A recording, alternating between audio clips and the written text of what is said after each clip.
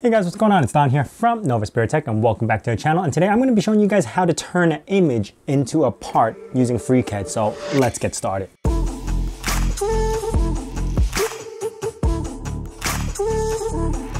So it's been a while since I had a Freecad tutorial, so I am glad to be back doing another one. Now, today's objective is very simple. We're just basically taking a part that I have. This is a little paper craft design made to hold up the Millennium Falcon, and it's like a stand, but you could see it's kind of like warped. It's hard to tell, but it's like warped.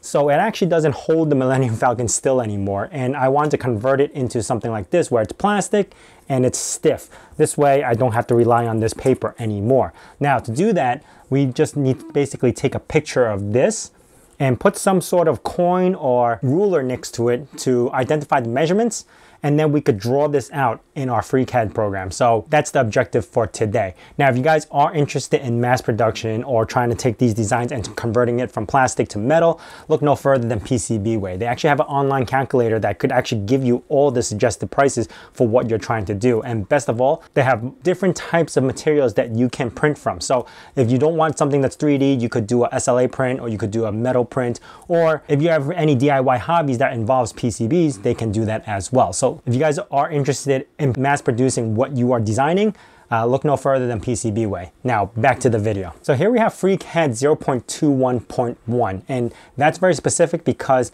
before 2.1 they still had something called the image tab that's here, and they no longer have. They just incorporated this into everything, which makes it a lot easier to deal with. So first thing what we're going to do is jump into creating a brand new thing. All right, and I am going to switch this to part design because that's what I'm going to be using anyway.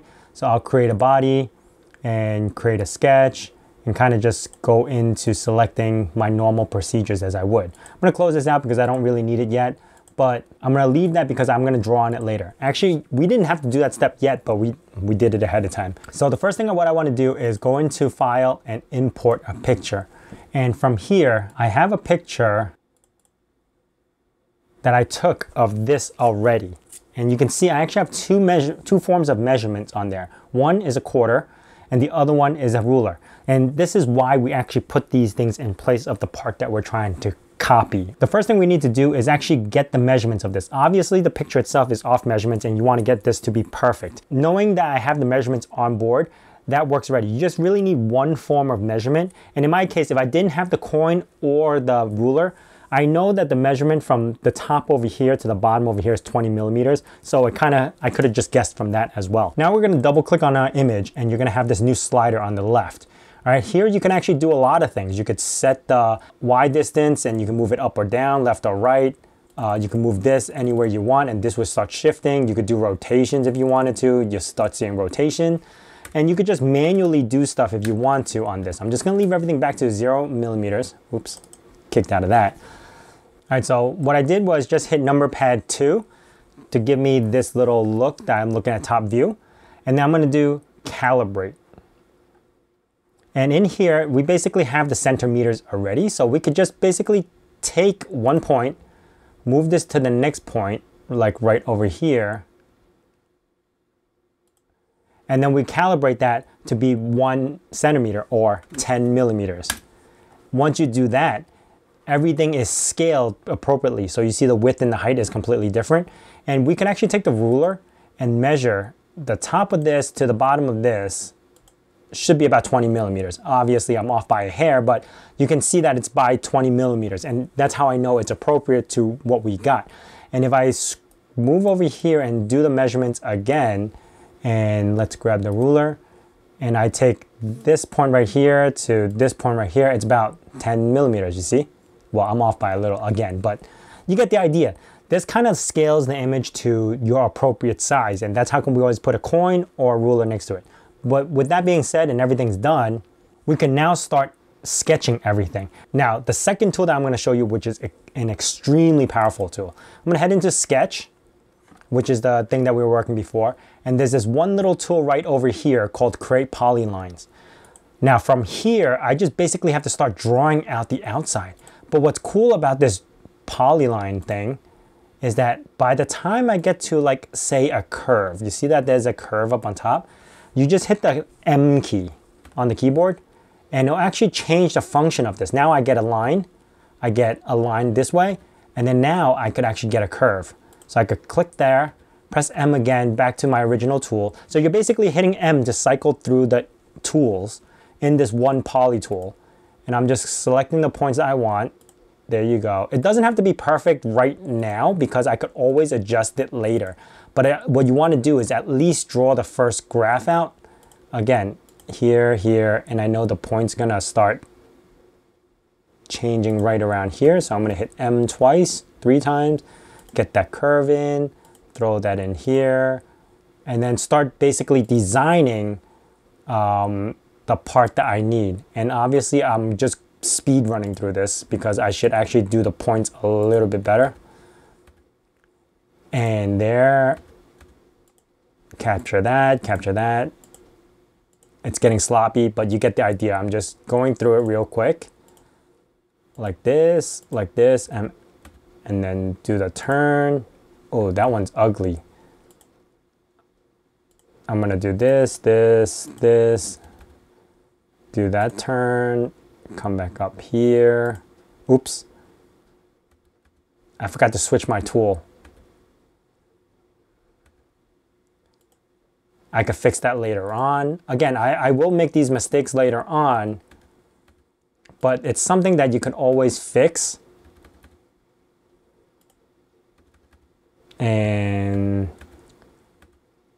there we get that line back, here. I'm not even gonna do a turn on that one. Here. I'm gonna reverse that turn right there. And then last but not least, what you wanna do is close this off by clicking on that. And then now that shape is done. Now from here on, what you can do is just start modifying some of the stuff that you want to clean this up a little bit.